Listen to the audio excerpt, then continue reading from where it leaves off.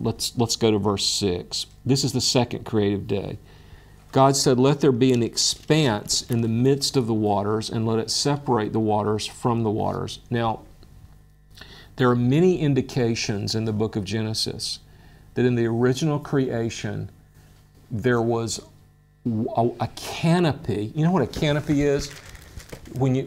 Rich little girls in America have canopy beds. There's a covering over their bed. We call that a canopy in English. I don't know what you call it in Russian. But is it the same word? Wonderful.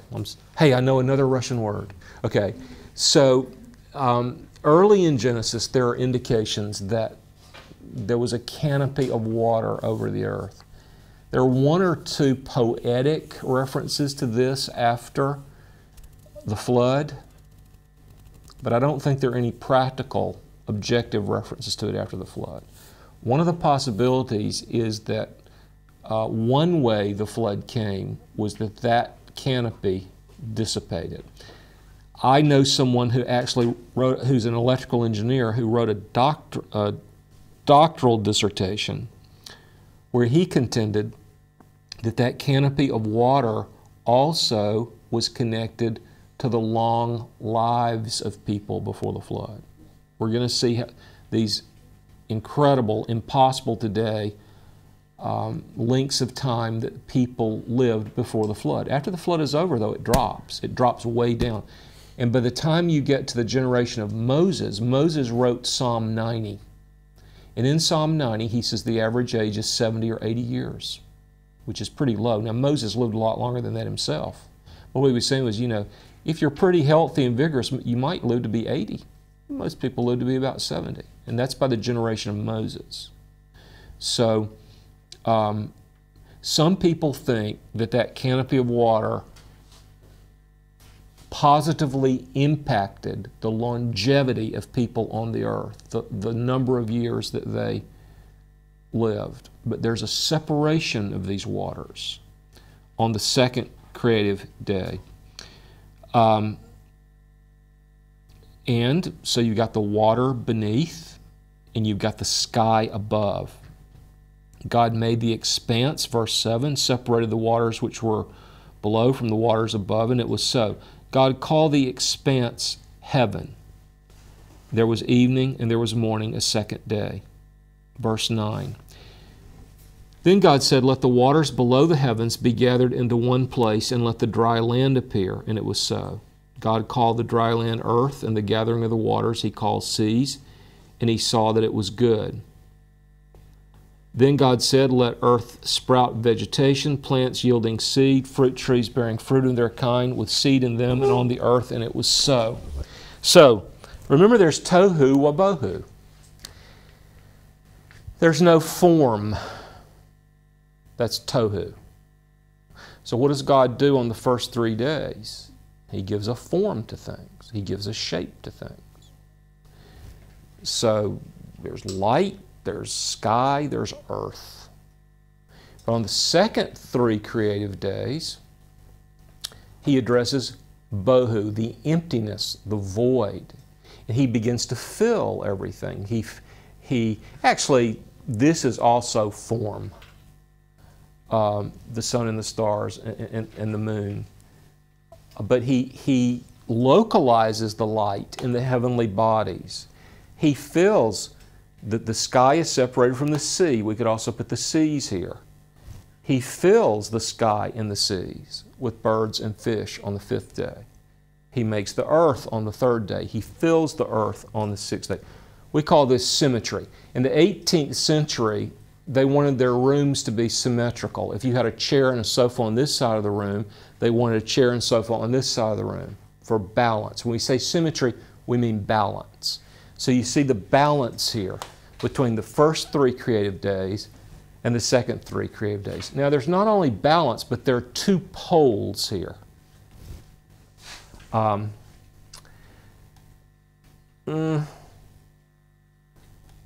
We go, but you've got to combine it. We go from the heavens, day 1 and day 4, day 2 and day 5, at least with the birds, to the earth. Okay? So we're starting high and we're going down. And we're moving through Genesis 1. I think it's when we talk about the fact that God is incomprehensible to us, His creative power is just as incomprehensible as His being. There's a very, very, very effective speaker in Atlanta, Georgia. His name is Louis Giglio.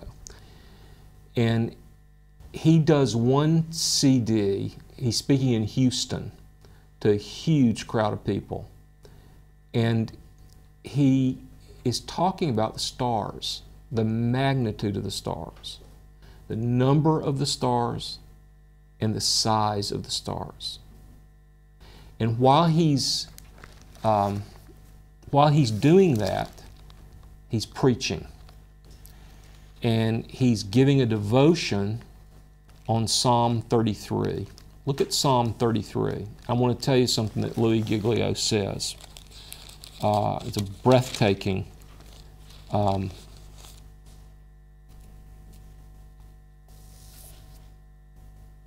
verse. Psalm 33, verse 6. By the word of the Lord the heavens were made, and by the breath of His mouth all their host. Now, host is one English word that we use poetically to mean stars. I don't know what your Russian translation says, but in some of our versions would say, by the breath of His mouth, all the stars. And in this great, great message that he gives, and there are many graphics, and he shows the size of the biggest stars in comparison to the earth, in comparison to our star, the sun. And he calls God, it makes me emotional, he calls God the amazing star breather. That God breathes out the stars.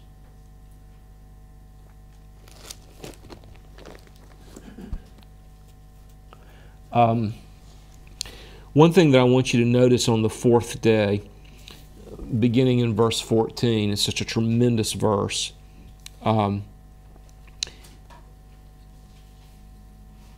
He appoints the lights in the heaven to be signs for seasons and for days and for years.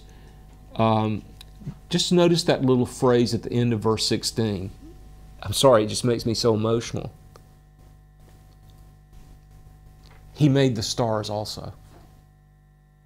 Think about that. Oh, by the way, He also made the stars.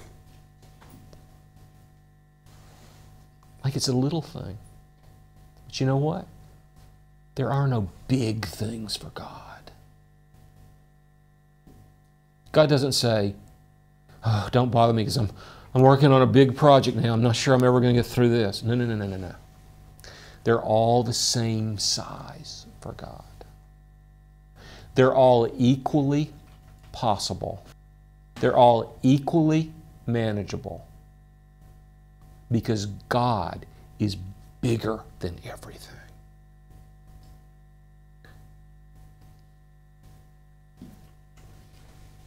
See, we need to worship when we study this stuff. Now, someone asked me during the break, and I'm going to talk about this a little bit more in chapter 3, but I'll just mention it now. Somebody asked me, well, why does one person believe the biblical account, and why does one person reject it? And why does one person believe what God says, and another person says there is no God? Well, that's got a lot to do with grace. But I will say this. This is not a theology course. This is a course where we just study the words of the book of Genesis. But let me teach you the first principle of theology. This is Theology 101. This is what you have to know if you're ever going to learn to think theologically, and if you're ever going to understand the Christian revelation that we find in the Bible. Are you ready for this? God is God, and you're not. God is God, and I'm not. God is God, and we're not. Now, I told you that these two most famous atheists in the world right now are the retired professor at Oxford, Richard Dawkins, and the American writer, who's an Englishman who became an American, Christopher Hitchens. I tell you that Dawkins' great problem is that he cannot imagine God. And I tell you that Hitchens' great complaint is moral outrage. But let me just say that Christopher Hitchens' problem is not that there's no God. Christopher Hitchens' problem is that he's not God.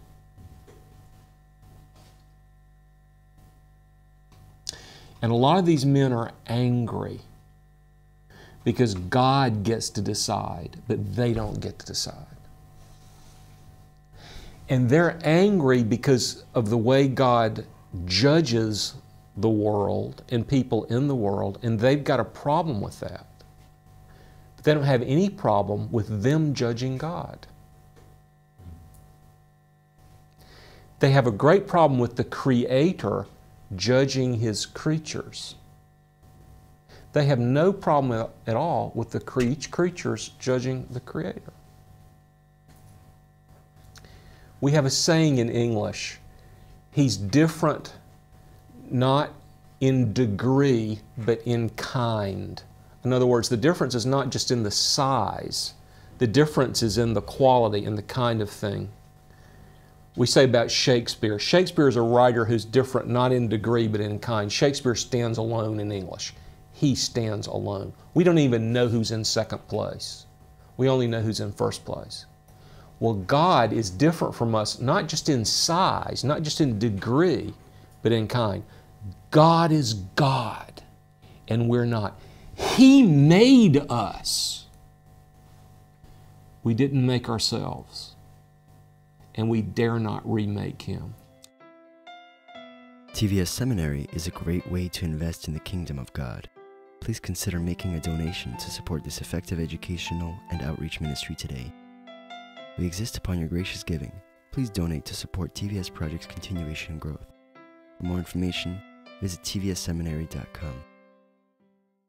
Okay, we're working our way through the 6 creative days in Genesis 1, and we've noted how in the first 3 days God gives form, and in the next 3 creative days God gives fullness. Verse 20 said, God said, "Let the waters teem with swarms of living creatures.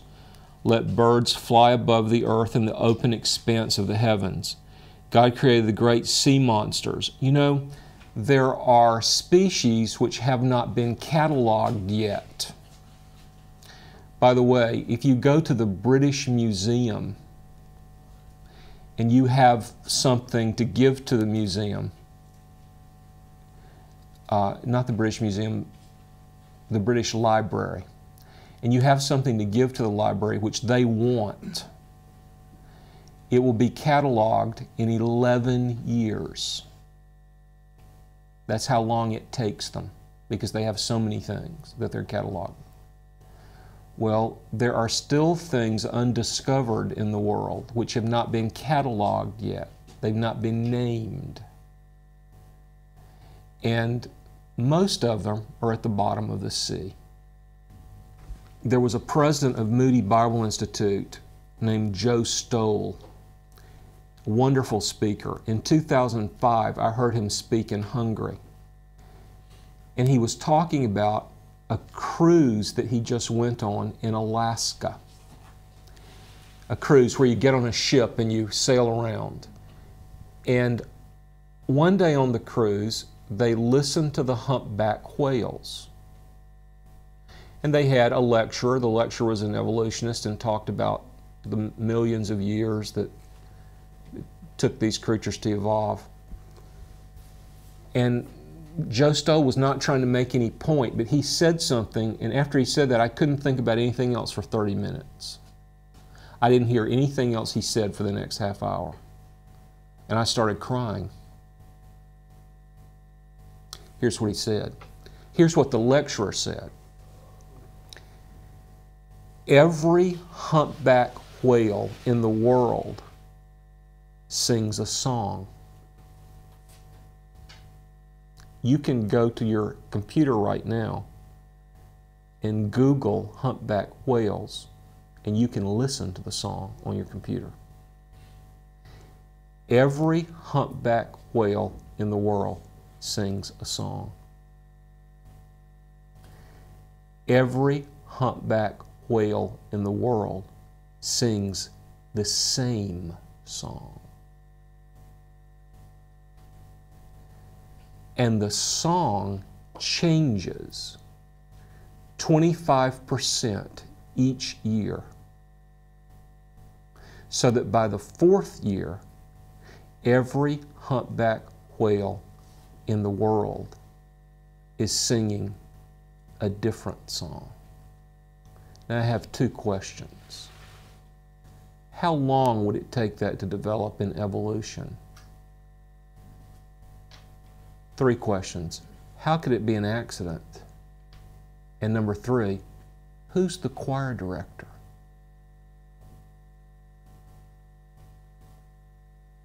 Who teaches all those whales the same one song? Now, God has shown us in creation that He's there.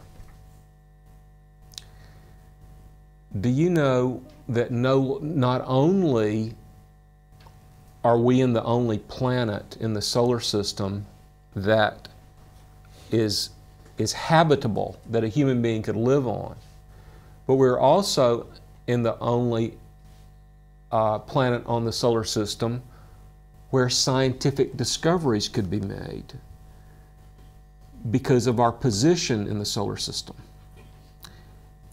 Do you know that the key to scientific discoveries is the presence of a moon? And that the key to scientific discoveries is the possibility of an eclipse.